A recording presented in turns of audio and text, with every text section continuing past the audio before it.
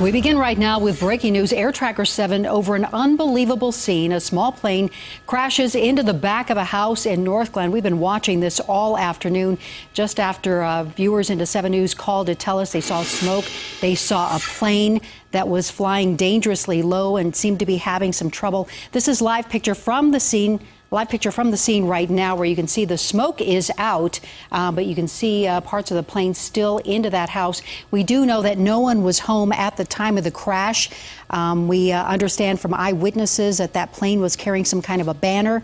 The pilot was the one who actually called 911. He was able to walk out of that crash, walk out the front door of the house. We understand that he was then able to call 911 to get help there. We saw firefighters there earlier putting out flames. We have 7 News reporter Russell Haythorne, who is there at the scene right now. Russell?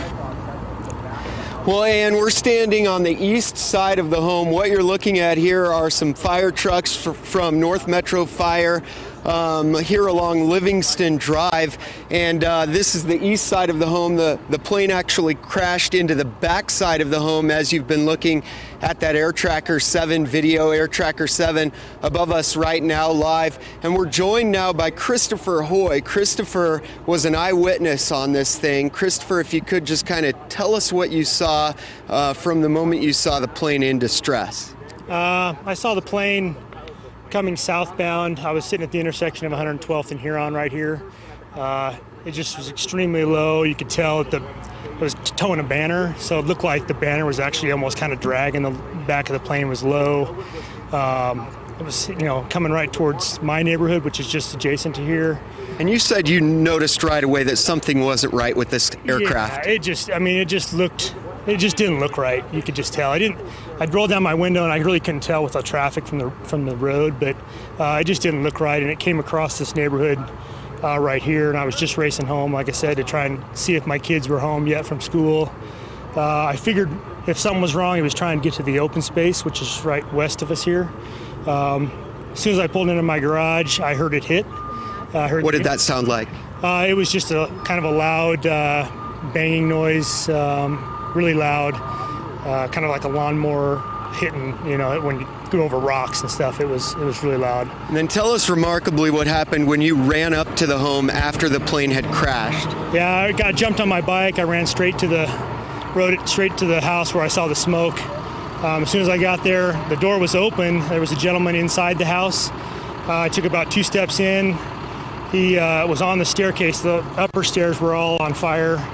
I asked him if anybody was home. He said nobody was home. I yelled, "Is anybody home?"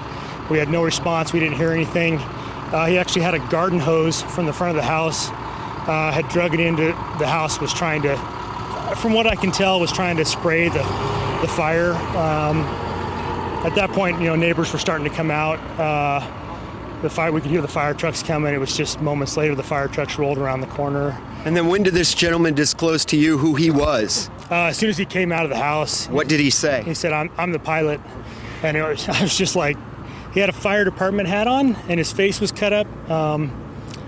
So it just really caught me off guard. Then when he said he was the pilot, I was just amazed that anybody was alive out of something like that. So you thought no way, no how. Yeah.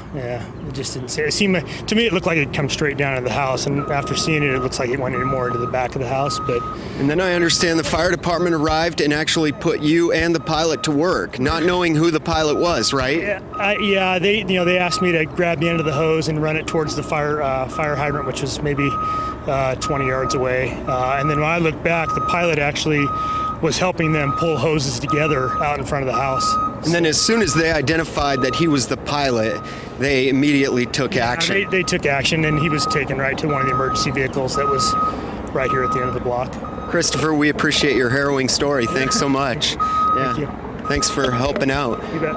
So Ann and Mike, obviously an active scene here. The plane crashed into the back of the home. You can see just beyond this fire truck here, there was smoke billowing up from the rooftop just moments ago. It has since subsided. It looks as if they now have the fire completely out. Again, a remarkable story here. Apparently a pilot flying a small aircraft crashed into the back of this home and survived the crash by walking away. As you just heard a moment ago, Christopher Hoy said he actually had a conversation with the pilot who was actually helping to put the fire out inside the home. Remarkable story here in Northglenn. We'll toss it back to you guys. Yeah, and lucky no one was home. Thank you, Russell. Now, we've been live streaming live video of the crash from Air Tracker 7 on the 7 News app all afternoon. You can watch the video or a slideshow of some of the images on the app or on our website right now.